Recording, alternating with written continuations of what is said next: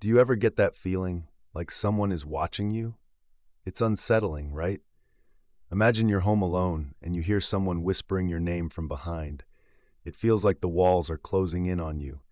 You check your phone for any calls or messages, but the whisper isn't coming from there. The silence is deafening. You turn around and there's nothing but darkness, the kind that sends shivers down your spine. Suddenly, a shadow darts across your peripheral vision. For a moment, you question your sanity. Your heart starts to race like you've just run a marathon. The adrenaline is coursing through your veins. You decide to investigate, gathering all the courage you have. Step by step, you move forward. Every creak of the floorboard makes you jump. It feels as though the house is alive.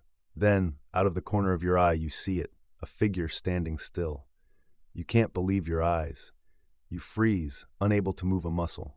Time seems to stand still as you lock eyes with the figure, and then it's gone. Just like that, in the blink of an eye. Was it ever really there? You breathe a sigh of relief, convinced it was just a trick of the mind.